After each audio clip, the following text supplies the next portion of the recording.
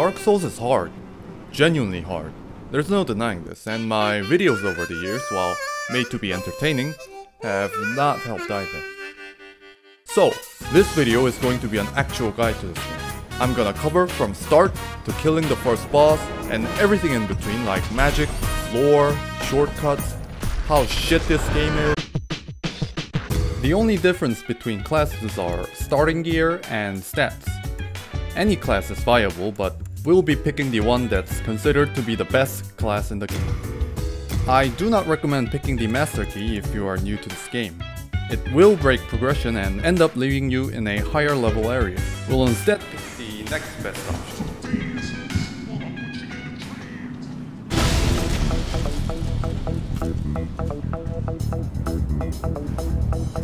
Kept you waiting, huh? After lighting the bonfire, you'll be greeted with your first boss.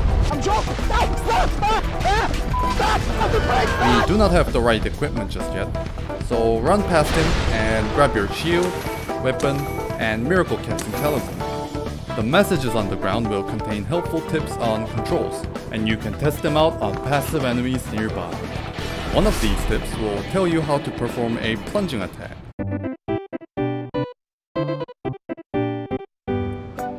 After entering the fog gate, press R2 to step over the ledge, and press R1 while falling to perform a plunging attack.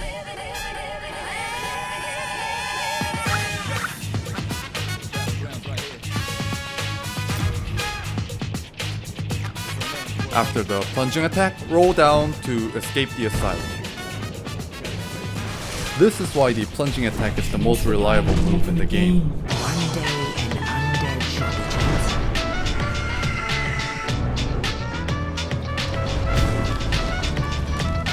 Fashion is the end game goal of this game, so staying in human form no matter what is vital. There are actually two bells of awakening. One's up above in the undead church. The other is far below. You can go either way, but going down is easier. Firelink is a safe haven with lots of good items to pick up. You won't have to worry about getting attacked. Well, at least we have a good early weapon. Where is the miracle build, old man? Miracles are widely considered to be the most powerful spell class in the game, and you can even get offensive miracles for free very early. One of the reasons why we're going down is that we can use the verticality of the area to move quickly. You have got... After checking for any stray skeletons, carefully roll down and run past the Titanite Key. After picking up the Eye of the Dead, pop into this coffin to be transported into the Rave Zone.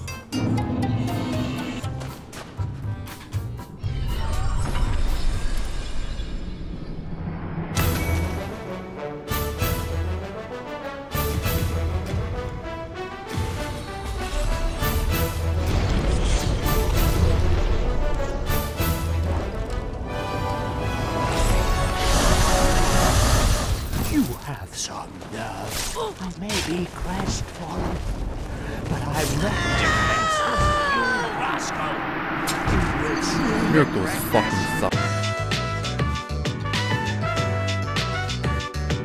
Sorceries are widely considered to be the most powerful spell class in the game. The earliest place you can buy is in New Londo. However, he has very few selections that are overpriced. For more options and better pricing, we'll need some range damage. Go up to the Undead Bird, find the Hollow Merchant, and buy all the arrows you can. Thank you kindly. Wait, I forgot to buy the bow. God damn it. Talk to the Hollow Merchant to get the Residence Key. On your way back to Firelink, jump over the stairs to access the lower Undead Bird. Use the Residence Key to free Griggs. Somebody, please let me out of here. I am much obliged for your assistance. Talk to him to access the hello. merchandise. Terrific to see us both in one piece. And pray that you never go hollow. Oh, hello. Terrific to see us both in one piece, and pray that you never go hollow.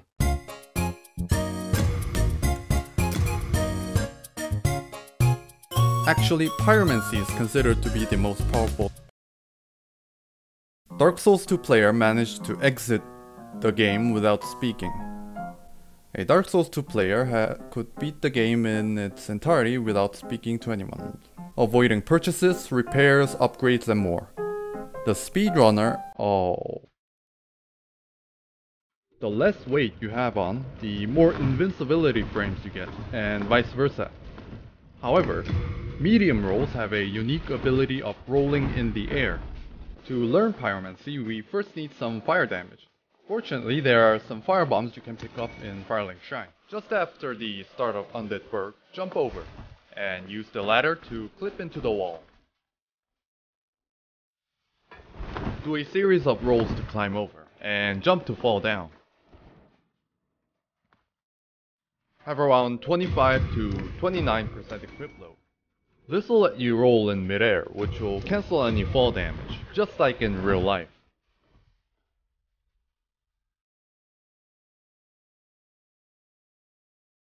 Once you see the area name, jump down. Follow the path down and throw a firebomb. You know you've succeeded when you see the damage indicator. Warp back to Firelink. Yeah, wonderful. I'm sure that they'll be of some use, some assistance. Here, first take this. Now we just need to buy spells to...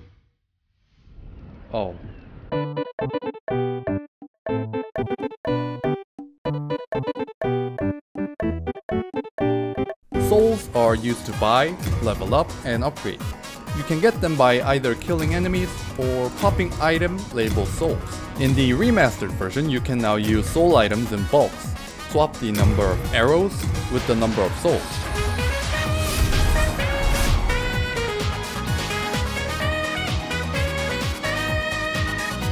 Now that we have infinite amounts of souls, we can upgrade our Pyro Flame, level up to 15 int, and buy every single spell in the game. Make sure to empty Griggs' inventory before talking to him for more items.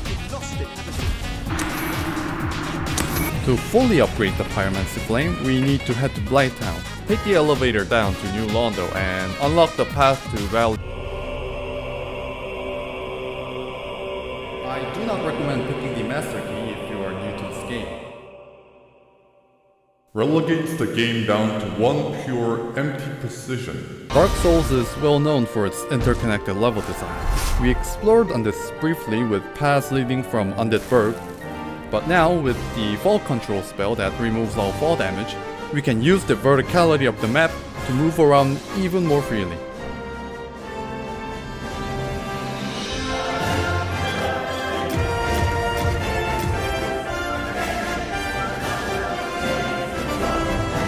Slide down the wall and cast fall control for the second jump. Quitting out before dying while in fall control will let you survive any fall damage. Up the hill and ready for the final jump. You'll need to slide down and jump to the right at the very last second. Be ready to quit out since the fall is of lethal height.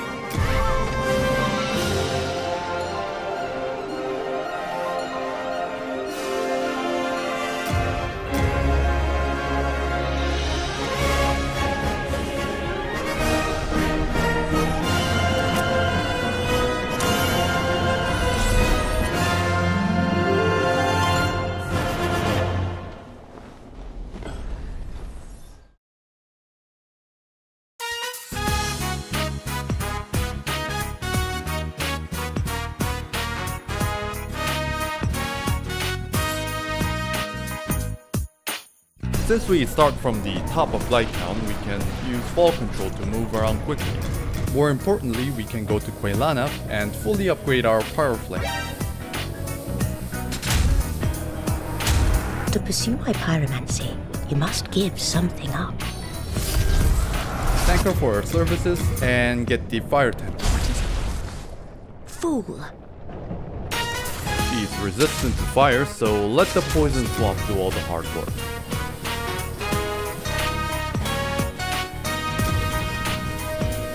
You You can further increase the damage by picking up Power Within, Red Tier Stone Ring, and after killing the Hydra, freeing Dusk and Hawkcore, the Dusk Crown. We're now fully stacked and it's almost time to kill our first boss.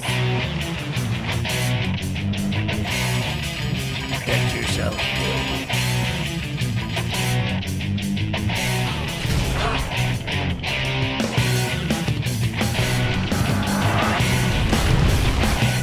Once you enter the boss room, quit out.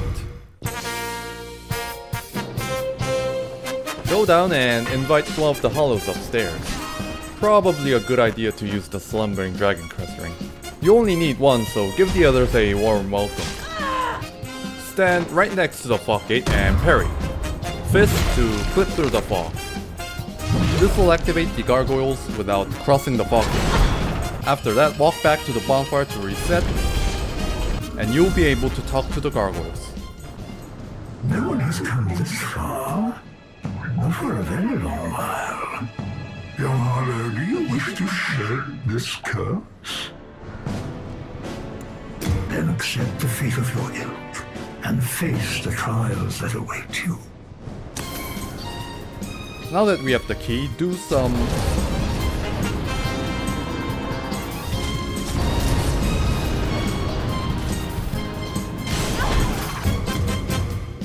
Now that we have the key, do the same to one of the hollows outside. This time, clipping into a kill plane to activate the kill cam. Head back to the bonfire and to Sen's Fortress.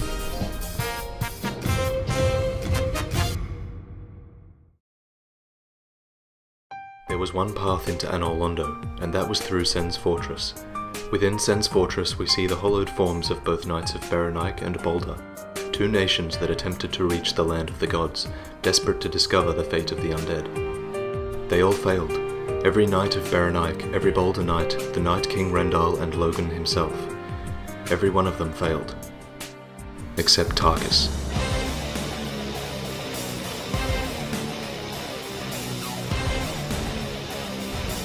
Instead of fighting the Iron Golem head-on, it is said that Tarkus used the Iron Golem to fling himself over the wall. Unfortunately, this method is also the reason why we find this corpse in Anor Londo. To replicate this method, jump over the gap and buy Tarkus' greatsword.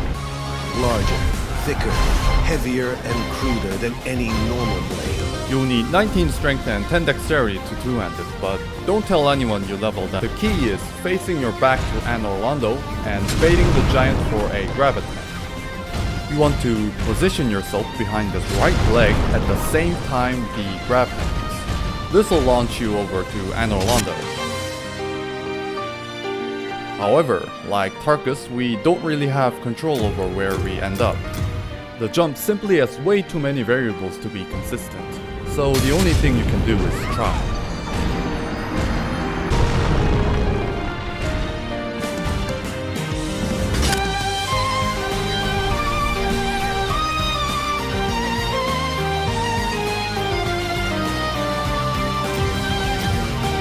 After entering Anor Londo, do a frame-perfect load warp by force quitting just before the load ends.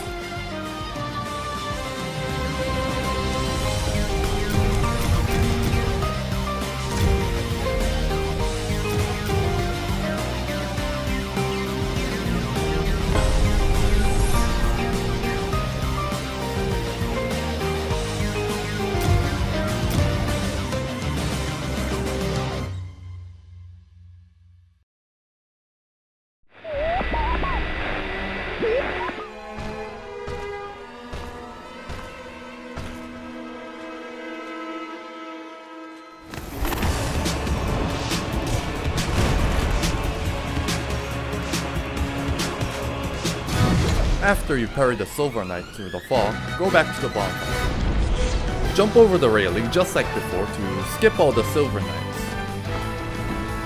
And enter the fog gate to get the key item. Half-grown Hollow, have you what it takes?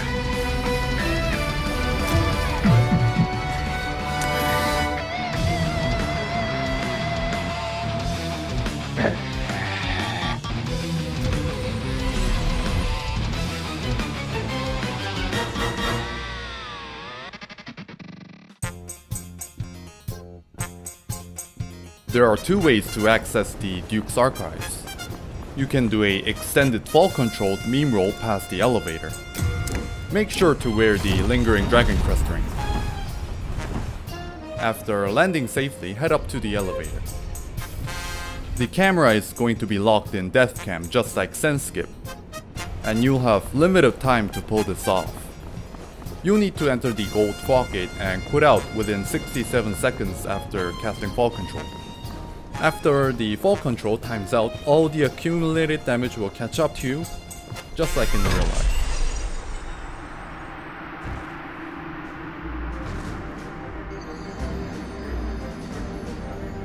The first method uses the death cam mechanic to unload this fog. The second method relies on parkouring up the nearby slope. Navigating the path requires pixel-perfect tightropes. Flipping into the void can be solved with quitting out, but slipping will reset all the progress made. The best way I've found is to take 3 to 4 steps and backing up your save, so that even if you slip, you can restore your progress, which, as you can imagine, takes a very long time.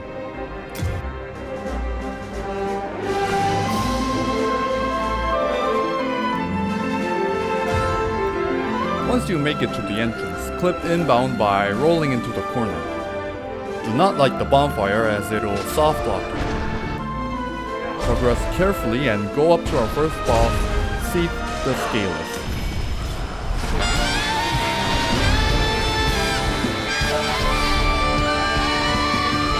Homeward Bone or Dark Sign out, and up to the Anor Londo entrance. Take the gargoyles down to Sense and go down to Undead Parish from there.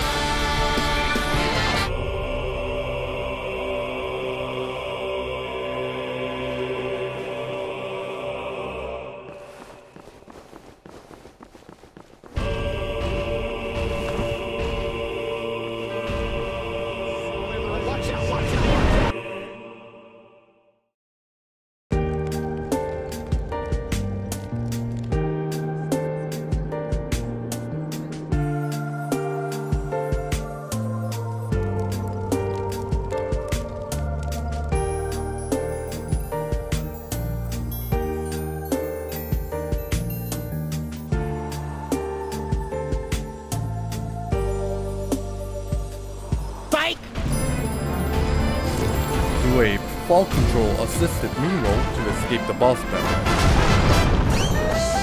After quitting out, clip through the geometry and cast fall control once again before the giant. Land on the railing and go forward to reach the entrance. And do another meme roll down to escape Sense Fortress.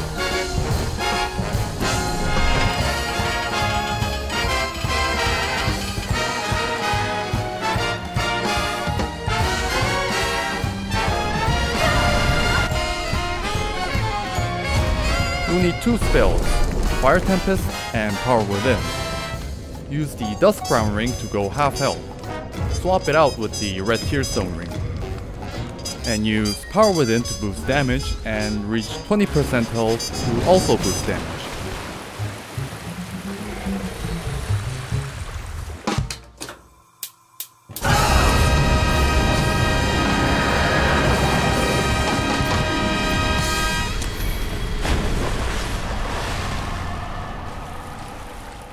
So that's the first boss of Dark Souls. If you have any questions, feel free to ask at this address and I'll...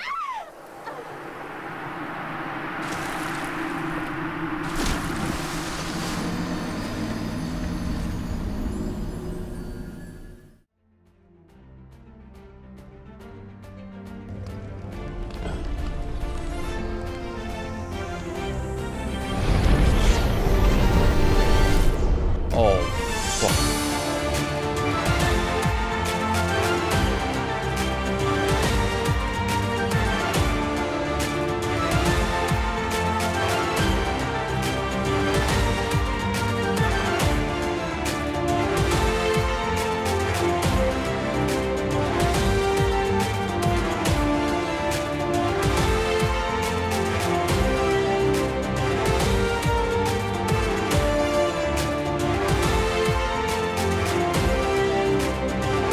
After editing the video, I found out that you can actually escape the DLC without the Lord Vessel by killing a bunch of NPCs, but yeah.